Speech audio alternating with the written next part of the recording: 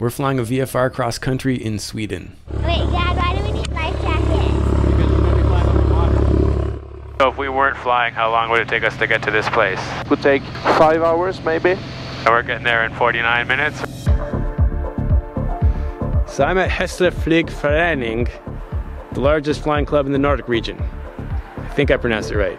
Flying general aviation in Europe has always seemed like a bit of a daunting task. Seeing airspace like this was intimidating, but I was lucky to work with some really awesome people in the community in Sweden. And over the next few months, I'll be publishing episodes to share the experience, but I'd also like to engage with you guys directly to try to answer questions that you might have about flying in this region. So please share them in the comments and I'll build them into the upcoming episodes. Well, I think you did very good. Speaking in the radio today worked really nice. The Swinglish version of English. Swinglish? Yeah. We'll be staying at this World War II base on an island off the coast of Sweden, and I'm excited to fly this Cessna 150 when we get there. This episode covers the VFR cross country from the mainland in a Piper Arrow. Temperature 1, 2, dew point 5, QNH 1015. Hectopascal. This was Västerås 80th. Information Sierra. And we're gonna go over open water for 20 minutes, which sounds scary to me. I had the girls with me for this adventure as it was one of the many things we planned on doing in 2020. So this is pretty exciting. This is the first of the International Flight Chops year. Hello! We are boarding a plane. A lot of those plans were canceled for all the obvious reasons, but we did manage to make it here to do a lot of flying with this club. They've got a really cool system in place to help foreign pilots be able to fly here. And the main instructor that I worked with flies basically everything. My name is Patrick, flying here in Sweden, commercial pilot, but I find this more interesting to fly actually. That Clem 35 episode has already been published, check it out if you missed it. But for now, let's get into this one. Alright, that one's rolling, I'm gonna roll this one. Check 2, get wide. Should I get out of the shop maybe? No man, you're here, you're part of the mission. Oh, okay. Robert is flying a slower airplane a few miles behind us. Lima Golf Papa, Sweden. You will soon enter uncontrolled airspace. There is no reported traffic in on flight level 75. Thank you. Sierra Golf Papa. Golf Papa is Robert. Climb to flight level 2. Our other friend flying after us. Okay, so whenever you need this, I'll help you navigate this. Yeah, because I have no clue how this works. So yeah, you have to run the 4 flights. Yeah, that's good, man. I show the plan. This is part of it. I want to teach you guys how this works. Yeah, it supports it. Interesting. Okay, so this is, I just did direct to just so that I could pack it. Because that's a cool feature with ForeFlight. If you do this, see the red? So I say pack, and it's going to check what we need. So we need new NOTAMs and weather pack. So that's what's cool. When you pack it, it gets all of it. So when we file and brief, it'll put it all there so we can look at it. You get like a briefing package. Yeah. So we're going to be flying over water today. You want to start there? Yeah, we're gonna fly. It's an about 1 hour flight. About half the way is over the water. We're gonna land on an island. The plan is to fly pretty high, so I guess 7.5 is a good flight level. Okay. Yeah. Do you want to type in the route? Is this different than what I put? Should I clear this out? A little bit. Can you drag on the map? So there you go. We put it on the VR station there, Trosa. And we can choose nav Trosa VR. Perfect. And then we go down to a RNAV point. This one. Okay, so we need that. Okay, yeah. Go down. And then we can choose waypoints. Go down. Ah, nice. And then we're gonna go to this airfield up here. Okay. Private airfield. So yeah, that's right. Just take it. I changed the destination to airports. Bunge. There we go. Okay. Now we have our route here. Patrick did a great job with my familiarization training as it was my first flight in an Arrow. How you guys doing back there? You good? Good. But this episode won't get into the standard ops so much, as we'll be focusing on the differences flying here versus North America, starting with altimeter settings and radio work. Alright, so before takeoff, we're going to do flight controls. Right turn, runway 19. 3, and correct. Runway 19. Instruments. They check that. Altimeter is set based on ATIS. Is this field elevation correct? It is around 20, so it's within limits, yeah. It's pretty close to sea level here. Okay. Northerly wind, 6 knots, good visibility, no clouds. 11 degrees, and that's Celsius. In Europe, yeah, or everywhere it's a Celsius. Yeah. And QNH instead of altimeter setting. Right. I don't know what you use in Canada. Inches, where 2992 is. Yeah, that's the altimeter setting, mercury inches. Yeah. Here it's millibars or hectopascals. So they don't even give it to you in inches, No. right? It's like, no, this is what you gotta And do. for reference, 1013 is the same as the standard 2992, isn't it? Yeah, that's right. Girls ready to go? Yeah. Okay, so this is the time for you guys to be quiet, okay? All right, so I'm going to say Westeros Tower. It's now I can truncate to the last three. First one and the last two. So Sierra Bravo November is the shortening of our call sign now. All right, that's different than we do it. Tango Delta, April 4, request exit. And I still screw this up and read back the first one, but then the last three, not the last two, every time, because that's what I'm used to doing at home. At Westeros Tower, it's Sierra Kilo Bravo November, holding short of 19 Echo, ready for departure. So Bravo November, Levi Golf Bana, 1,500 feet to below, squawk 5732. 5732, 1,500 below via the golf course. Anything about the airspace that we want to talk about, or anything unique or different about? One thing that's a little bit unique when flying to this island Gotland out here is that it is Sweden, but we are crossing international borders. Okay. So we need to file an ATS flight plan. So more or less of the flight will be controlled. When we start, we depart Västerås. We're gonna climb up in the TMA over Stockholm. And then when we fly out over the coast here, we're gonna get out of the TMA for a short while. We're gonna fly into uncontrolled airspace over the ocean, and then approaching Gotland, the island, they have another TMA there for the Visby control. We're gonna touch the northeast part of the Visby control zone before, or a TMA, before we descend below. And the airport we're gonna land is a private uncontrolled airfield. Our destination, Bunge, no NOTAMs found. Same for Eskilstuna as we fly over, and then we have some en route NOTAMs. So weather and NOTAM checks out to be good. Nothing special. Cruise altitude 75. 7,000. So how do we say this on the radio? Flight level 075 or flight level 75. Okay, that's going to be hard for me to wrap my head around saying that, but that's okay. They are forgiving. Yeah, but no, it's good. It's good. This is what you need to know. Yeah. So, is there anything else we didn't say in this briefing? I think one thing, like in Sweden, when we leave the control zone, there are checkpoints. Okay. So we're probably gonna go for one that's called Golfbanan, which means golf. And then golf course. Yeah. And then who are we talking to? Just traffic advisory? Or? No, it's the tower is gonna be open, so it's a Okay. towered airport. So if I was not familiar, that would be a waypoint I would try to find on here, probably. There you see it. Oh, I got it. Okay, so it's the triangle right there. Very cool. Yeah, okay, so that's not even hard for a foreign person to figure that out. It is. Okay, so my clearance is to line up. Bravo November, runway 19, clear for takeoff. Clear for takeoff, 19, Sierra Kilo Bravo November. Clear for takeoff. Fuel pump is on, mixture rich, props full forward. Oh.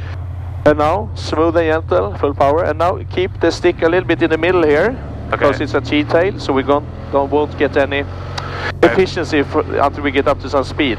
Power set, airspeed's alive, engine temperature pressures are good, eyes outside. Around 60 knots is a good speed to rotate. There you are. Comes. Time bound with around 80 knots. Okay, so we'll wait on gear because we have one remaining. Exactly, and just keep the full power. This time is GMT plus 2. Okay, so we put the local time. Okay, so we'll try that. It's making your life easier. Yeah, so you don't need to think. Yeah. It thinks for you. Sometimes this is too much. Yeah. Ready to file. 44 minutes from now, that's correct. Exactly. Yeah, okay, cool. File and flight plan, alright. Let's see if this works. Yeah. And Westeros departure at Sierra Kilo Bravo November, 1500 over the golf course. So it was pretty cool to see a flight plan get filed through ForeFlight in Sweden. That was my first time seeing it work there, and these guys hadn't seen it work there. It's since been upgraded and lots of new things are available for ForeFlight in Europe. This was 2019. Anyway, for the rest of this flight, I'm going to skip normal ops and really just try to focus on the differences flying here and the things that I learned from these guys. Yeah, so the clearance was now, so we're cleared in the sector Västerås, the TMA area, towards Trosa, which means we can turn along our track, and cleared up to 2,500 feet. Okay, so back to climb. Exactly. 25. And he also informed us about the restriction area 37, which is this one. It's active, which means we can't fly through this one. So we need to probably go a little bit north of our track here. Okay.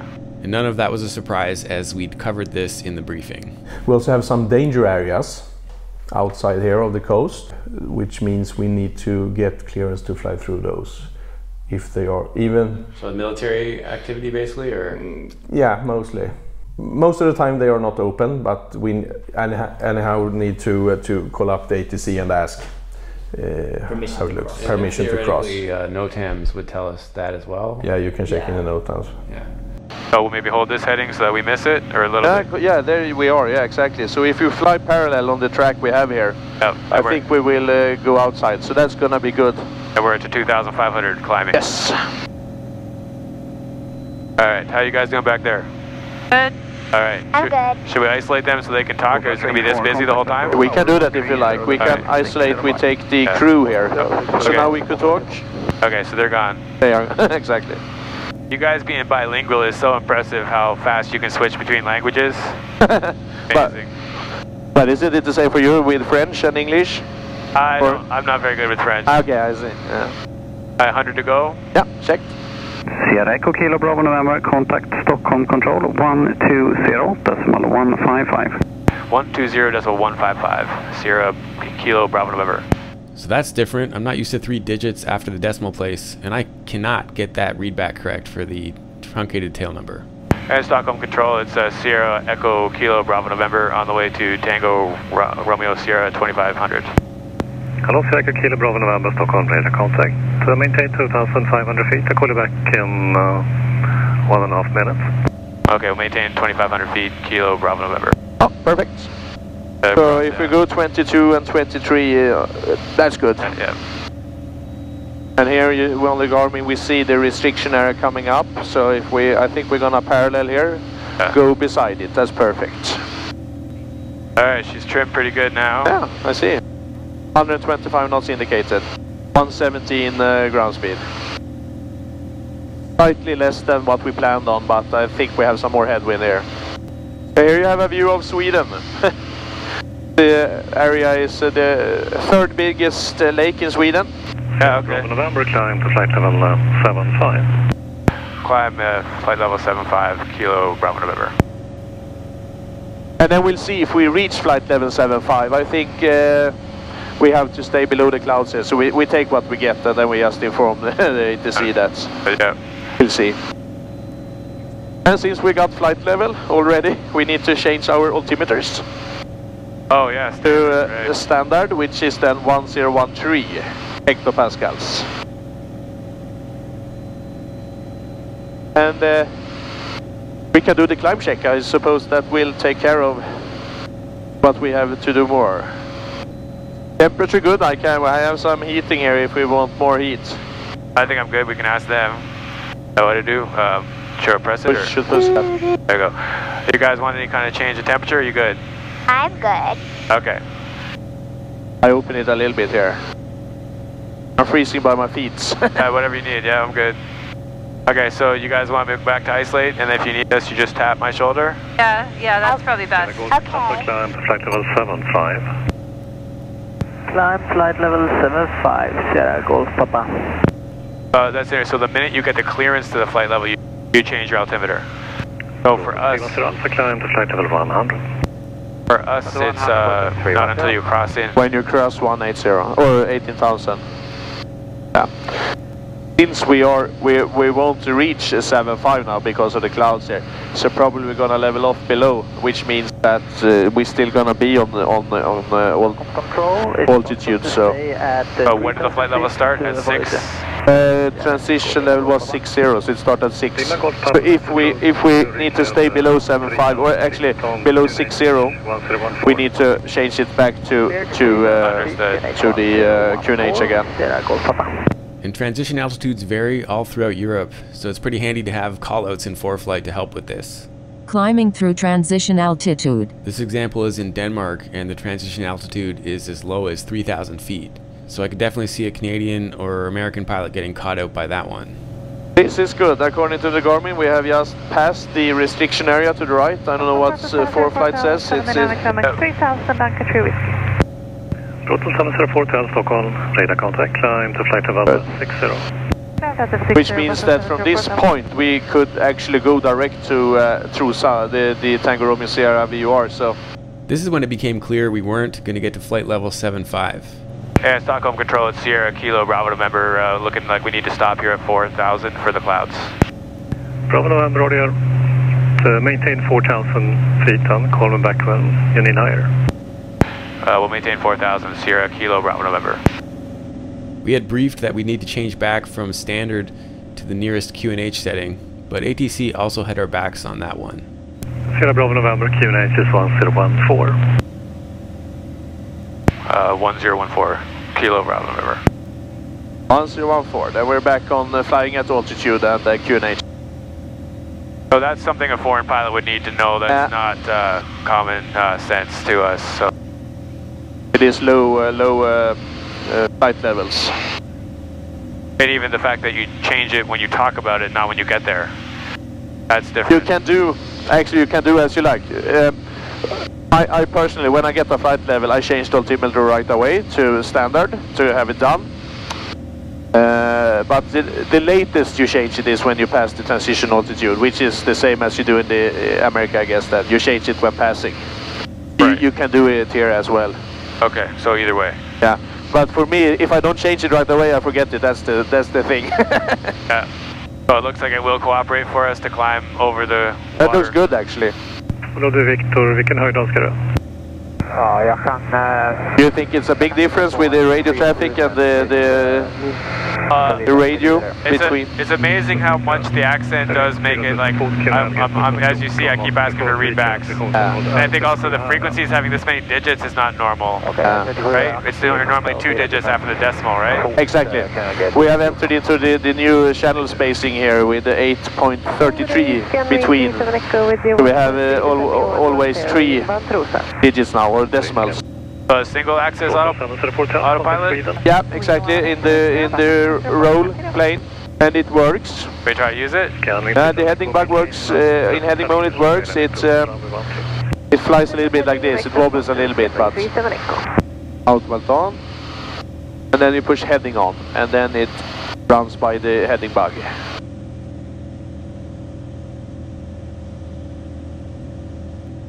Seems to be more sloppy than I was. Gonna find it in a minute? Yeah, but this works. That's good. And we're level, so we're good there. Power's good. Looks like the clouds disappears over the ocean, so... Exactly what we need, yep. Yeah. This episode was pretty dense, so I ended up cutting it here, and I'll save the rest of the water crossing for the next one. And as you see, about halfway is over water, so we're gonna have around 30 minutes over water. So again, please leave comments for anything you'd like to learn about flying in Europe. We're trying to share as many insights as we can and fit them into the upcoming episodes from this series. We are still in gliding range to get back towards... we can barely make it back now. Maybe some little small island or something. So stay tuned for that next one, and until then, keep your flight chops sharp. Looks like we'll survive for at least an hour. Yeah, you mean on the water temp? Yeah.